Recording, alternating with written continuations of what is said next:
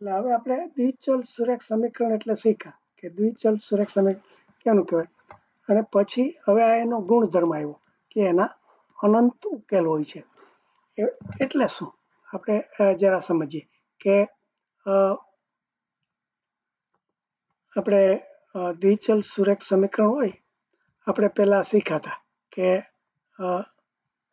આપણે 4x બરાબર 16 એવું એક ચલ વાળું સમીકરણ હોય તો એને આપણે આ બંને બાજુ ચારે ભાગી નાખીએ તો x બરાબર 4 થયા, બરોબર.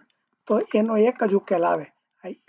એનો ઉકેલ એટલે આ સમીકરણ છે આ x ની જે કિંમત હોય એનો ઉકેલ કહેવાય. તો x ની કિંમત એક જ આવી, બરોબર ને. એટલે 1 2 3 ને 4 આ જે એક જ બિંદુ આવ્યું એ એક જ એનો આવ્યો.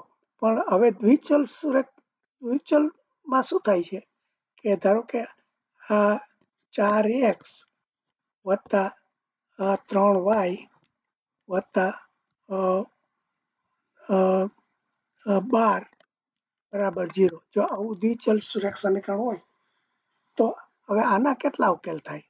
x ને y ની જે બધી કિંમત હોય ને, ધારો કે હું x ની કિંમત આ 3 ધારું તો શું થાય? ધારો કે x ની જગ્યાએ હું 3 મૂકું તો 4 × 3 વત્તા 3y આપણે ખબર નથી બરાબર વત્તા 12 બરાબર 0.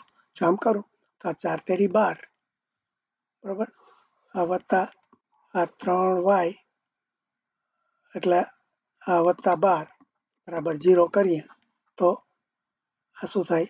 આ 3y વત્તા 24 બરાબર 0. તો આ 3y બરાબર -24 ને પેલા બદલી જાય -24 થાય. પછી 2 ને 3 ભાંગી નાખીએ તો y બરાબર આ 8 તેરી 24 એટલે y બરાબર -8 આવ્યા, બરોબર ને. એટલે આ બે જવાબ થયા. એટલે x ની એક 3 કિંમત થઈ, આ બીજી y ની બરાબર -8 થયા.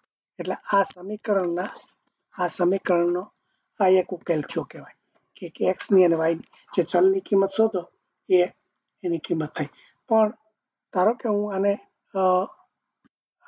x ને 4 ને બદલે હું બીજી સંખ્યા કોઈ ધારું કે ધારો કે 3 ને બદલે હું 4 x ની કિંમત 4 ધારું તો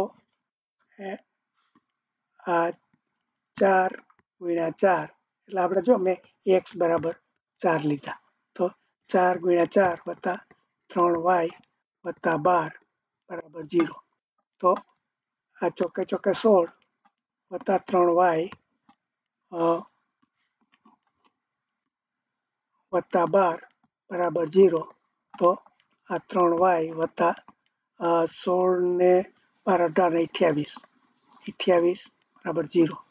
તો આ 3y બરાબર -28 અને પછી એને 3 ભાગી નાખો, 28 ને 3 ભાગો તો એટલે y બરાબર -28/3 એટલે y બરાબર -28/3 એટલે જો ગમે એટલે વાસ્તવિક સંખ્યા થઈ.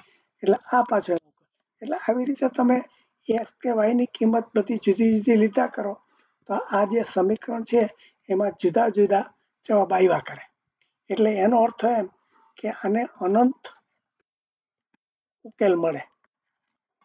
આ ઉકેલ સમીકરણનો ઉકેલ એટલે x ને y ની કિંમત. પણ x ને y ની કિંમત તમે x કયો લે છે એના પર y મળે, એવી રીતે y પણ લઈ શકાય. y ની જુદી જુદી કિંમત લો તો x ની જુદી જુદી મળે. એટલે આ મુદ્દો આટલું જ કહેવા માંગે છે કે આ તમારું દ્વિચલ સમીકરણ હોય એના અનંત ઉકેલ હોય છે.